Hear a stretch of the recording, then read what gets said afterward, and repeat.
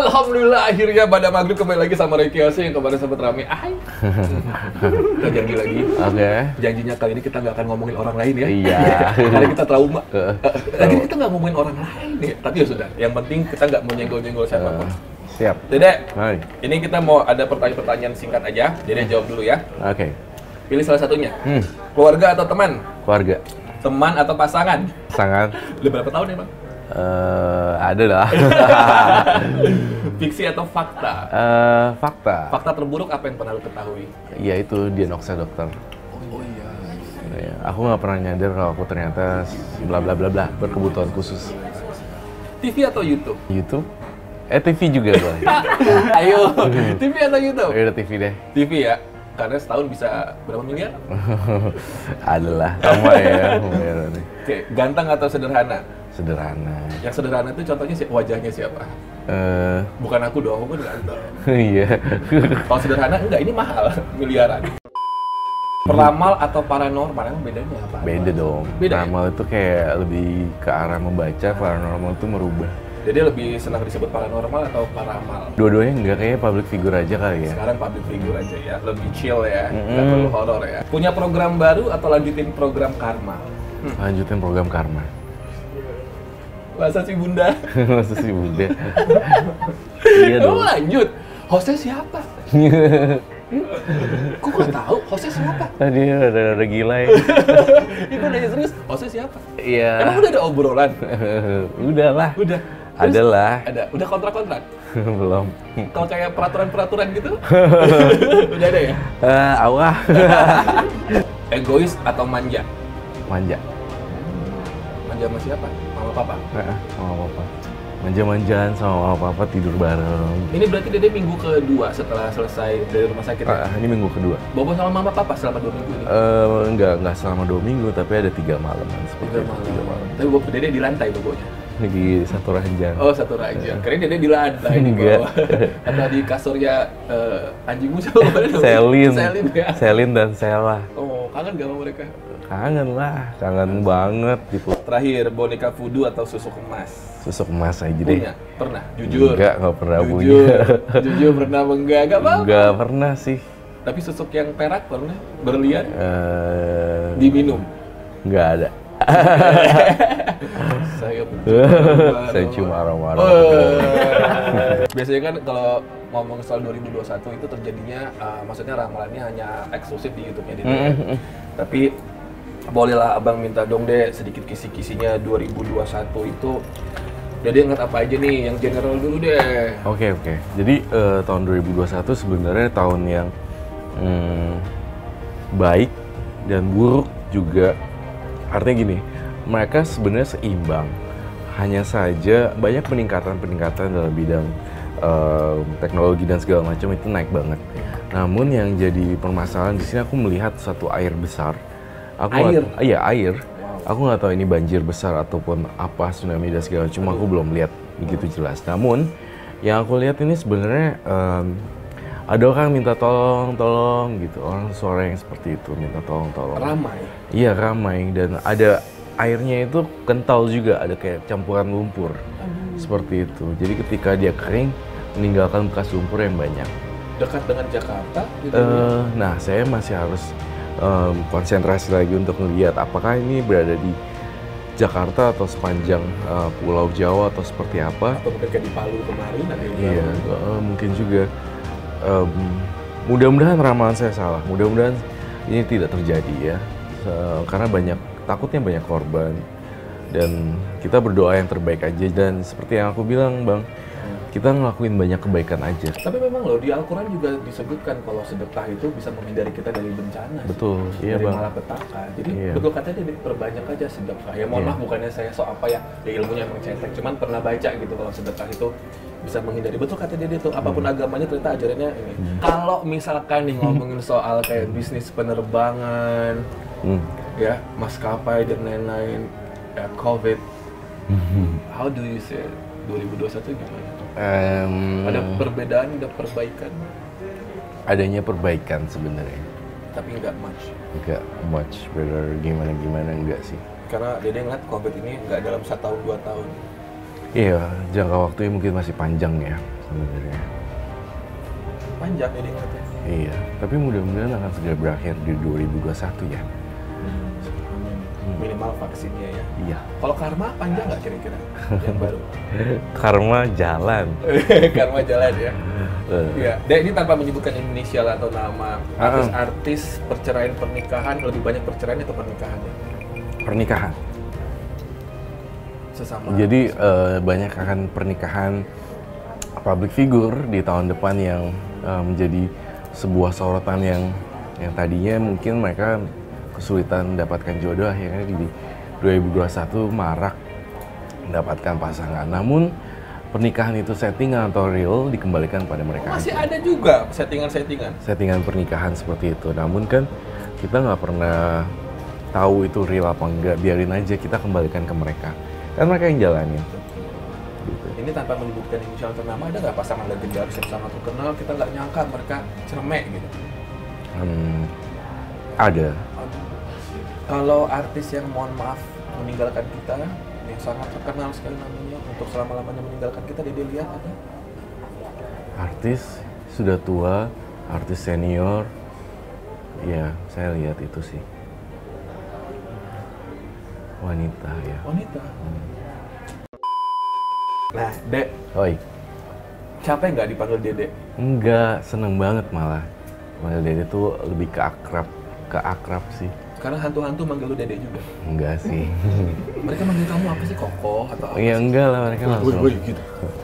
Enggak sih, mereka langsung bilangnya kamu dan aku kamu gitu. Mereka nggak pernah mention nama sih. Kamu bisa lihat saya ya, kamu bisa lihat saya. Ketika Dede pertama kali masuk ke dalam rumah yang sudah Dede tinggalkan lama, boneka-boneka itu, ruh-ruh yang menempatinya semua, reaksi mereka bagaimana? Mereka menyambut Dede di depan pintu kah? Atau mereka buat pesta kah? Ada DJ atau apa gitu? Nggak ada treatment khusus dari mereka sih ketika aku datang. Cuma aku yang ke mereka betulin rambutnya, benerin ininya, segala macem. Lap-lap mejanya, kayak gitu. Ada nggak yang ngomong sama Dede? Kan gue udah bilang gitu. Enggak sih. Mereka sedih? Sedih banget. Aku juga sedih. Kalau gunung berapi bagaimana nih? Ramalan Dede ngeliat nggak ada yang mungkin aktif gitu dan menelan banyak korban? Aktif sih. Aduh. Cuma aku belum lihat ada korban. Tapi letusan itu ada? Ya, letusan itu ada. Nanti kalau misalkan teman-teman pengen tahu detail ramalan Roy Kiyoshi 2021, jangan lupa tune in aja pokoknya di YouTube-nya Dede ya. Biasanya di November akhir ya, Dek? Desember biasanya. Desember keluar ramalan baru. Nah, biasanya sih diramalnya Dede itu harus ke Paris dulu. Cuman lagi pandemi gini mungkin dia akan di Cirebon aja ya. Ramal dari Cirebon aja ya, Dek. Biasanya kan di Paris dulu, di Amsterdam dulu ya. Gak ada loh paranormal ke UK sama Paris. Baru ini loh paranormal ngeramal di Red District ya. Aja di Belanda. 2021 hal baru apa nih buat Dede sendiri deh? 2021 bagi saya adalah suatu momen di mana saya harus memanfaatkan waktu di 2021 untuk pengembangan karir saya. Aku berharap banget bisa mengepakkan sayap saya lebih lebar lagi, nggak cuma di Indonesia, tapi mungkin di Malaysia atau Singapura, seperti itu. Karena thanks God juga, nggak tahu ya, berkat kasus sandungan kemarin itu ternyata bermunculan channel-channel yang networking yang menawarkan saya untuk melebarkan sayap karir di sana, di Malaysia, di Singapura, seperti itu. Terus sangat. Mulai belajar sekarang ngomong pusing-pusing. Oh iya, Melayu ya. Melayu. Jadi aku berasa, gila, keren banget nih. Makanya mudah-mudahan 2021 juga harapan saya untuk buku kedua nih. Sekian promosi ya. Gak apa-apa dong. Jadi buku kedua akan luncur dan terbit di Februari 2021. Aku juga lagi jalanin bisnis, jadi aku berharap... Bisnis apa sih, Dek? Ada, ntar nanti aku kasih tau. Lumayan. Ntar gue itu ya, gue ajak. Bayar ya? Mahal. Intinya pokoknya harapan aku 2021 mengembangkan sayap karir, terjun lagi dari nol. Dan kedua yang aku lupa adalah, aku udah nazar nih dari tadi. Pokoknya setiap kali ketemu orang, aku bisa bantu apa, aku bantuin. Itu aja. Baik banget sih. Jadi lihat mata gue dalam-dalam. Kenapa tuh? Ada terjadi nggak sama gue 2021? Lihat dulu kata gue. Terjadi apa nih? Ya apapun. Ceritain lah sama gue sih siap untuk mendengar apapun itu. Tell me. Gue selalu berpikir positif tentang lu. Gak mau, iya gue tahu. Gue gak mau. Lu harus spill it. Lu harus ngomong. Gue siap kok. Apa ya? Gak ada sih bang. Jadi, oh gue tahu. Apa? Tahun 2021 nama lu makin naik nih. Karena karma ya? Ya mungkin ya. Tapi lu naik loh. Serius. Iya bener. Tapi naiknya in a good way atau in a good way. In a good way. Kemarin sempet aku ada feeling tentang Robby Purba. Iya serius beneran. Jadi kayak ngerasa, lu bakal naik nih. Kita kayaknya naik bareng deh. Naik bareng. Tungguin ya. Kan emang lu itu adalah, gue nggak bisa pungkiri lu itu juga sebagai jembatan dan pintu rezeki buat gue sih. Bener, biasa. Nah beneran sih, beneran. Kalau nggak ada lu mungkin gue sekarang nggak dikenal orang untuk satu genre acara yang sebenarnya you could pick anyone. Lu bisa pilih siapa aja kan. Gue juga pribadi pengen sungkem sama Mama Lani karena gue juga minta maaf sama beliau. Kenapa? Ya, however di lokasi kan lu sebenarnya juga tanggung jawab gue. Dimanapun juga. So kalau misalkan gue ada salah-salah, ada kurang-kurang, sekarang gue pengen ketemu Mama Lani untuk bisa minta maaf sama beliau. You did anything wrong? Enggak, gimana pun juga. Lu responsibility tentang lu tuh ada di gue juga sebenarnya gitu. If I knew everything, if I had known everything, I could have, told you the good way. Biar lu gimana gitu. Kalau misalkan emang masalahnya kayak lu kemarin susah tidur atau apa kan sebenarnya gue bisa being a good companion untuk bisa ideal tidur atau apa. So sekarang gue pengen ke tempat Mama Lani. Sebenarnya kan di lokasi syuting gimana pun juga Dede itu kan tanggung jawab Robby juga sebenarnya menjaga Dede dari apapun. Kenapa Robby duduk seperti ini?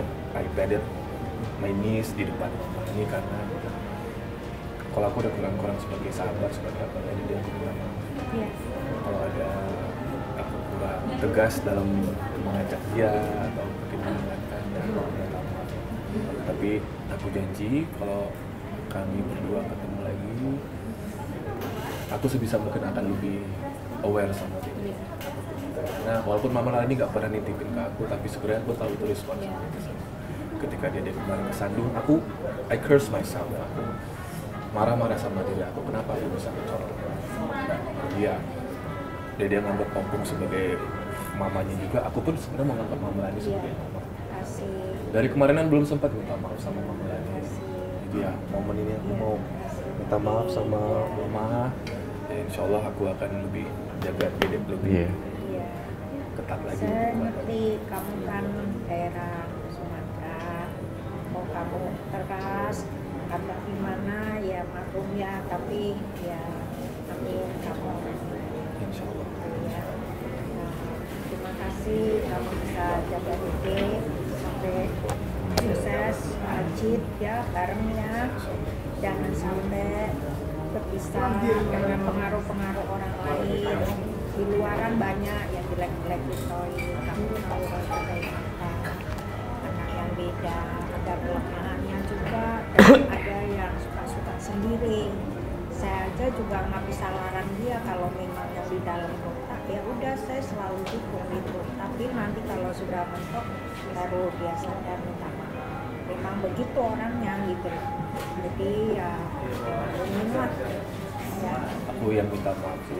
Dan mohon doa restu 2021 kalau kita bertemu di program lagi bisa. Intinya gini, kalau Roy kalah, Roy keras, kamu kalah. Kalau kamu keras, Roy kayak suami istri kan begitu.